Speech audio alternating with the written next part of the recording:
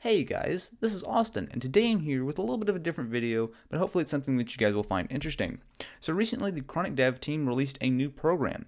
Now, while it's not green poison, with an untethered jailbreak and everything, which we were hoping for, it is something that will help us get to that point.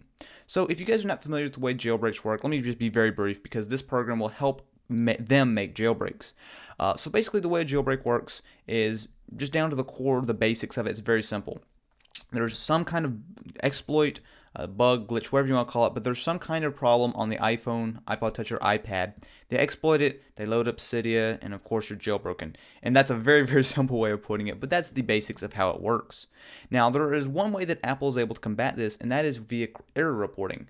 So let's say that there's some kind of crash on my iPhone, and I just ran this, and there were like 212 crash reports sitting on the phone.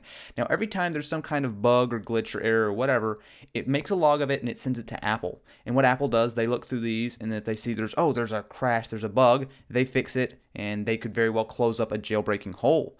Now, what this program allows us to do is, instead of sending all these reports to Apple and letting them fix all these jailbreaks, instead they send it to Chronic Dev team, and they actually look at them and they go, hey, look, this is a glitch, an error, a bug, whatever you want to call it. They are able to take a look at it and then create a jailbreak off of that. So while this does not jailbreak your phone, it doesn't do anything like that. Instead of helping Apple fix jailbreaks, instead it helps the Chronic Dev make them. So yeah, so let's go ahead and just give you guys a little tutorial on how to do it. First thing is, you need to download it. I'll have a link in the description. It is simply greenpoison.com, but again, link in the description. Currently, it's only for Mac, but they should have the Windows version up, in the next 24 hours or so. So if it's not up by the time you watch this video, just check back a little bit later.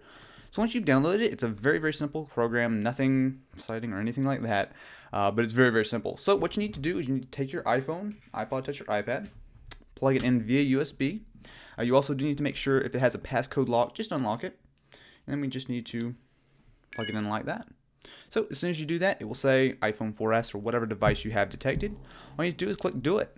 It will take just a moment to take all the crash reports, find them on the phone, and pull them off. And it'll also neuter iTunes, so make sure that iTunes won't accidentally send any crash reports and kind of mess it all up. So there you go. So it has 210 crash reports for me using my phone for about, a month or so. So not that long at all. And of course, if you've had your device for longer, you very well may have even more.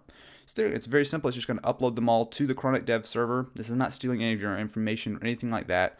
All it is doing is all that data that it would have sent to iTunes and Apple, and they would have fixed these jailbreaks. Instead, it's sending to them so they can actually make some jailbreaks for us. Anyway, guys, that's going to be about it.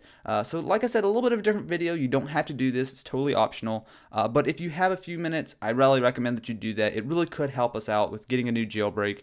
And yeah, definitely could be worth it. Who knows? You could be the one who found the next exploit for a new jailbreak. Anyway, guys, if you enjoyed this video, definitely be sure to leave it a thumbs up. And if you're interested in more videos like this, be sure to subscribe.